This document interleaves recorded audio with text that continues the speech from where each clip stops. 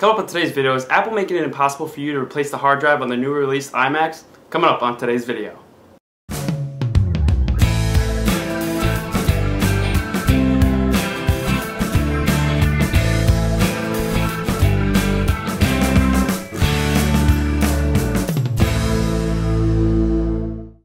Hey guys, Todd here with a new video for you, and today we're going to discuss the new released iMacs that were just released last week.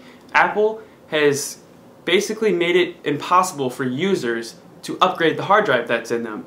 Well guys, I'm going to come out and say it right here. I think this is a very bad thing for us consumers, me and you. I'm not really happy because most of us consumers, users, like to replace our hard drives. We like to upgrade them.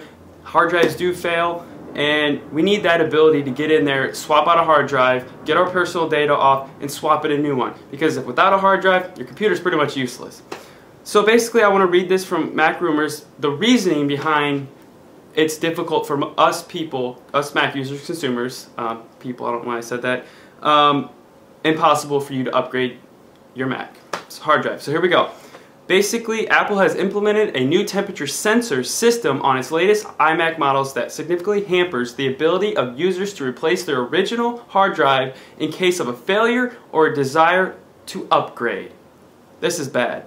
Without the custom 7-pin hard drive cable and proprietary firmware included on the stock hard drives in the new machine. So basically what this is saying, guys, without this 7-pin hard drive cable and their proprietary firmware, you're SOL. This is crap. I mean, this is something to be expected from Apple, though. Apple is very locked. They're very proprietary. They pretty much want to own everything. So I mean, is this something that we're supposed to expect from Apple? But I mean, this is a hard drive, guys. I mean, everybody swaps out their hard drives to put faster ones in there or bigger ones because people run out of space very easily. If you do music and you do photos or movies editing, you run out of hard drive space very quick. So you're always buying externals. I'm pretty much in shock right now. I just wanted to get this video up here and get your guys' thoughts and get it out there to see, because most people might not know about this.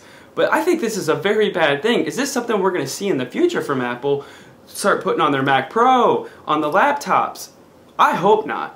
What do you guys feel? Do you think this is being expected from Apple? You think we're going to see this in the future? Or is this just Apple being Apple? Also, it says here, the new iMacs fans spin to a full speed and the machines failed to pass the Apple hardware test. So basically they put in this sensor in there because the fans weren't spinning fast enough and they were probably overheating the hard drive. Okay, I understand that. I understand the reasoning behind this, but seriously, why make it difficult for you to swap out your hard drive and to make it, well, if you don't have this pin connector and you don't have this, sorry, you're SOL. Basically, I think that's basically all the article had to really say about it. It says Apple has not officially supported a do-it-yourself hard drive replacements on the iMac for many years, but many users have still elected to take on the task themselves or have others not specifically authorized by Apple to perform the swap for them. So basically, if you need to swap out your hard drive, you're going to have to take it to the Apple Store. Well, sometimes you're in a pinch, sometimes you need to get that hard drive out and swap it in with a new one because you have a project due, or you have work to do, or you just have something that's, you know, time sensitive that you can't go to the Apple Store, make an appointment and wait around, or there's not any available. So I really think this is a bad thing, guys. So how do you guys feel? Do you think this is just what Apple is known to do? Do you guys think this could ruin their reputation and people stop buying the iMac?